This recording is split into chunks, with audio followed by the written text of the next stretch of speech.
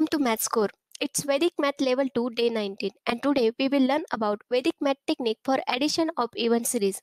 To watch Vedic Math technique for addition of odd series, please check the description box where I have given link of it. And the most important thing is, if you are new to this channel, then please subscribe this channel and press on the bell icon to watch latest video on this channel. Also, like, share and comment for this video. Let us solve some example on addition of even series by using Vedic math technique, and this technique will really helpful and time saving for you.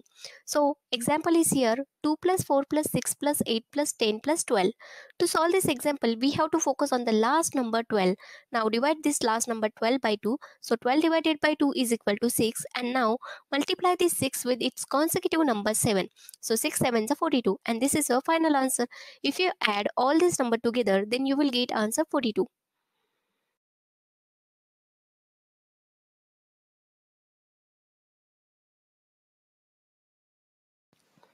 Let's take one more example on this technique. Example is 2 plus 4 plus 6 plus 8 plus 10 plus up to 68.